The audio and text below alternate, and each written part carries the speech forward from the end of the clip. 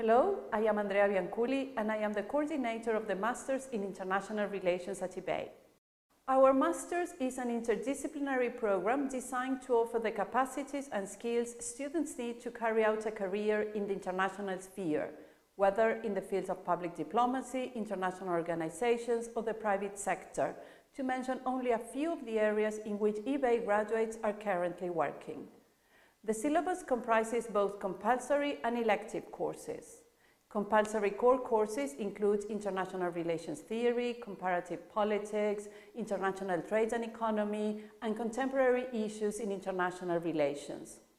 These are then complemented with 5 thematic pathways: conflict in global politics, environment and sustainability, global political economy, governance and diplomacy, and Mediterranean area studies. Additionally, students can choose from over 70 elective courses to tailor their degree program to their interests, including the possibility of internships and an exchange semester abroad. eBay's teaching model is based on small classes and seminar-style sessions facilitating discussion and individualized student-faculty interaction. The program is taught by highly qualified eBay faculty and associate faculty from over 20 countries and relies on an active tutorial action plan for each student. It is taught either bilingually, Spanish, English, or exclusively in English and can be studied over 1 or 2 years. Additional activities include study trips, research seminars, lecture series, and career development.